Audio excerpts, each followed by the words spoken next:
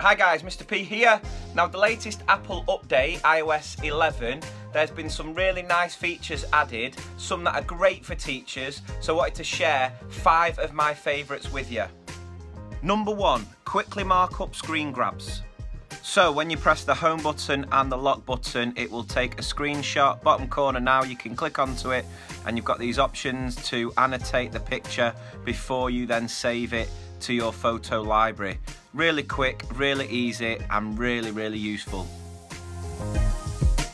Number 2, record your screen. First thing to do, head to settings, tap control center, then tap customize controls. Here there's lots of options for you to add and organize other controls that will appear in your control center, but the main one we're talking about here is the ability to record your screen.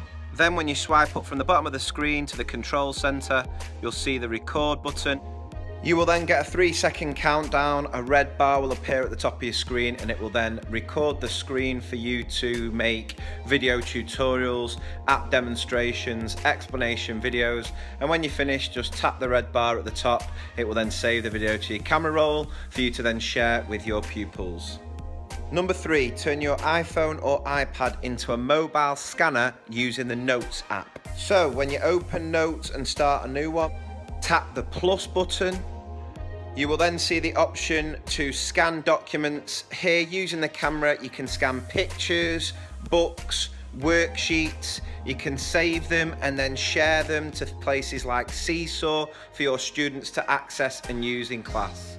Number 4, using your camera as a QR code scanner. To begin with this one, you're going to need to go into settings, find camera, where you'll then need to turn on the scan QR codes option. When you load up the camera and you scan a QR code, an option will appear for you to then open that link in the desired folder, whether that's Google Drive, Dropbox, on the web, whatever it might be. So no need now for extra apps. And number 5, the drag and drop feature.